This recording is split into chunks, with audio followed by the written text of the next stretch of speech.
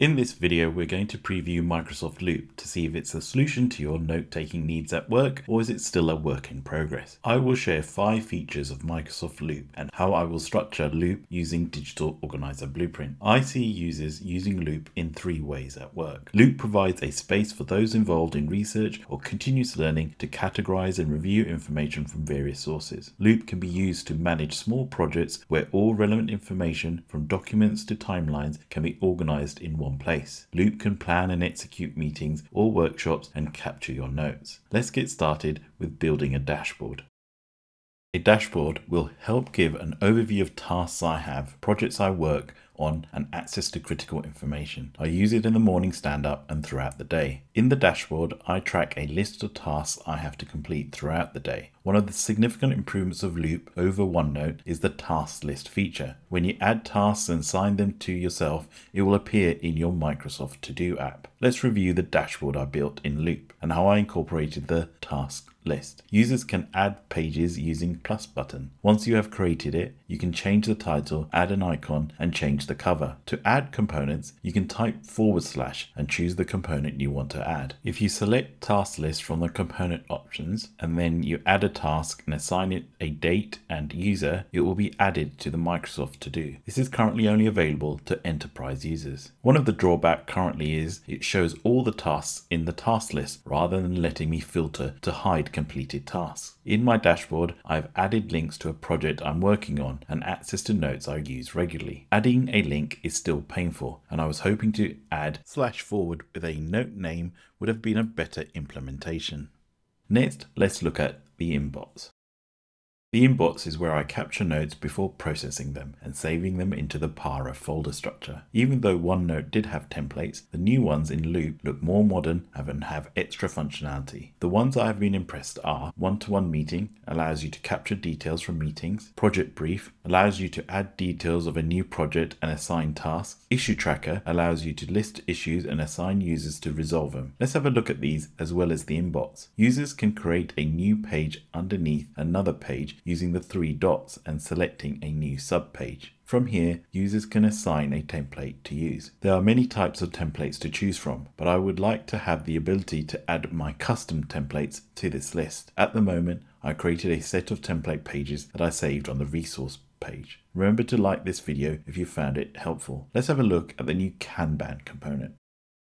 Canband project notes are more than just random memos or to-do lists. They are a structured way to capture the details of your project. They help break projects into manageable chunks and keep track of tasks. A Canband board is a visual tool used to track and manage tasks. It typically consists of columns representing different stages of a process, e.g. to do, doing, done. Tasks are represented by cards that move from one column to another, visually depicting the workflow. 3 reasons why I like using Canbans for managing tasks. Canban boards offer a clear visual representation of your tasks and projects. This visibility makes it easier to understand workloads and priorities. By limiting the number of tasks in the in progress column, Canban naturally encourages a focus on finishing current tasks before starting new ones, reducing the load and increasing productivity. Unlike some productivity systems, Canban boards can be easily adapted to suit changing priorities and workflows, making them ideal for dynamic nature of personal knowledge management. Previously, I used to create notes with sections where I moved text between sections. Now Loop has a Canban built in. Let's have a look. I have a subpage for each project I work on in the project folder. Typing / Canban brings up the Canban component. Selecting allows it to generate a Canban. From here, you can add or make changes to the groups, add cards, and move them between different groups. Additionally, Loop will also have Trello or Jira integration, which means you'll be able to add these into Loop. Next, the most significant change I'm looking forward to is AI. Microsoft Copilot is an AI-powered assistant designed to enhance productivity and information. It has been integrated into Microsoft Loop to help users become more efficient. I do not have access to it in my preview, but I'm looking forward to using it for the following features. Brainstorming ideas. This will help contribute to meetings to develop ideas and identify solutions. Summarizing pages. This will help break down research papers and meeting transcripts. Generating loop pages depending on your needs. This will help generate custom loop pages based on what has been learnt about you. Let's have a look at the area section of my Microsoft Loop, where I will use it the most. In the area sections, I keep my notes relating to my roles and responsibilities that are not project related. This will include sections for operations, which has my notes for day-to-day running my team, section for human resources, where I keep my notes for team members, HR meetings, or new hires. Competitor analysis looks at what the industry is doing and products and services our competitors are offering. Network has my notes on external contacts that I keep in touch with. And finally, my career compass, which has my notes about career goals and career plans. Subscribe if you like techniques and tools and hacks for note-taking on Microsoft Loop. Next, let's look at note-taking.